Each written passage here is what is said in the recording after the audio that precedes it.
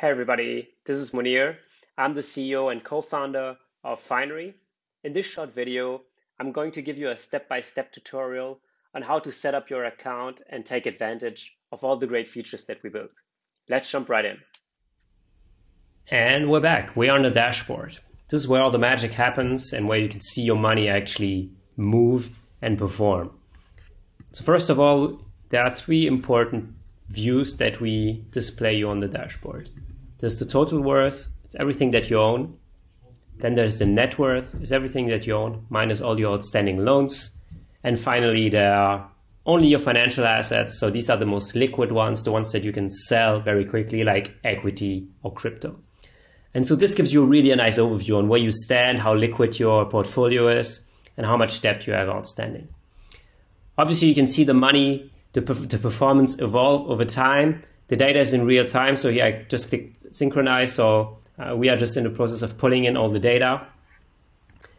And so being in real time allows us to give you a super detailed level of information here. So in this box, you can see your daily P&L. So for example, today as we speak, this demo account, by the way, is down $14,303. And this information is available every single day for you, and you can really see how your money is performing, where the performance is coming from.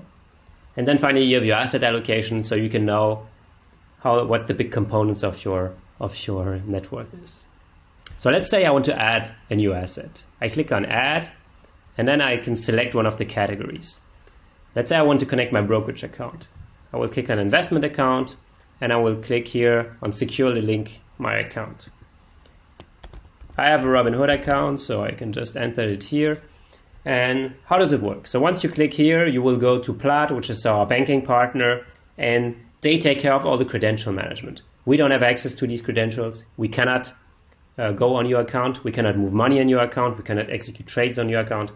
We basically only receive the information about what's on your account, the holdings, and doing so allows us to securely connect to your account without handling all the security part, which is handled by Plaid. As I said, it's the world's biggest company in this banking aggregation space. And so this also allows us to be always up to sync. So once you execute a trade on Robinhood, this will be reflected on Finary. Let's say I want to add crypto. Again, I have different choices. I can either connect an exchange account, Coinbase, Binance, all the usual suspects here, or I can also connect an Ethereum wallet. I can also enter the crypto manually. And so this is always the same idea. You have lots of different categories. You can add a lot of different assets. You can connect a lot of different accounts in order for it to be super easy. And so once you have added all your assets, you will find them over here in the portfolio section. You can see a nice overview of your assets broken down by category, and you can really see what's working and what's not.